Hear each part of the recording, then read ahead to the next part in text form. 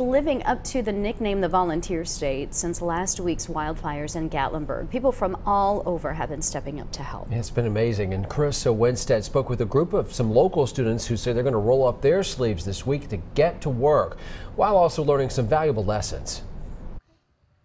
On Thursday morning, these students at Daniel Boone High School will be up bright and early. These ladies are really excited. We're going to leave at 6 in the morning from here and deliver a donation as well as volunteering our time for at least 4 hours. 6 students with the Future Farmers of America and teacher Leanne Turner are going to volunteer at the Sevier County Fairgrounds to help animals that were impacted by last week's wildfires.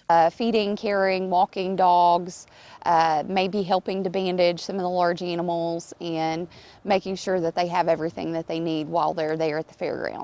For senior Elizabeth Arwood, this opportunity is one she couldn't pass up. They are a major passion for us. All of us want to go into the animal industry and either be vets or vet techs or work in a veterinarian office. Turner says they want to help the animals that are often forgotten. When people are thinking about animals, they think about dogs and they think about cats. They don't necessarily think about the livestock animals and the farmers that were there whose livelihoods have been hurt because of the fires that occurred. Parents, students, and members of the community also collected items to donate.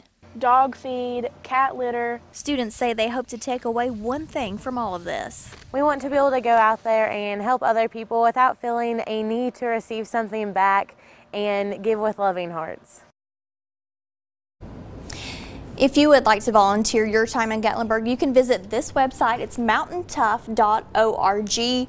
There you can get all the details you need. You can donate your time, your money, items. And of course, if you need help, you can go here as well. There are different tabs: housing, shelters, employment, all sorts of stuff. You can find all these details again on mountaintough.org.